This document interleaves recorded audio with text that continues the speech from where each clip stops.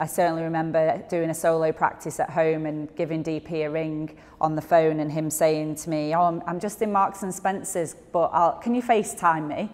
So I was sort of, oh, well, like he's in Marks and Spencer, so we're on FaceTime and I'm in my living room at home thinking, I'm not really sure whether or not this is quite open enough or is it open, and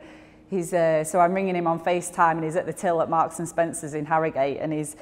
going, just put the camera down on your racket like this, and he's looking and he's like, let me see down, can you fit your little finger? So again, we're just, practicing this little finger, turning the grip slightly round so that you can actually get a little space in underneath your thumb.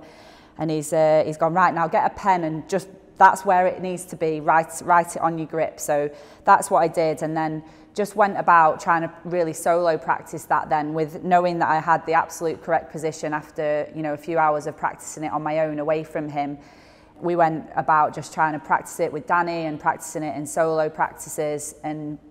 it basically just had a real impact on the shape of my ball to the back of the court. So anyone who's worked on taking the ball out in front will know that you can get a completely different shape onto the ball, especially into the back corners. You can take the ball slightly out in front of you, which then allows you to follow through in a slightly different path. And the unbelievable thing with small changes like that is how it, incrementally knocks on every effect of your swing. So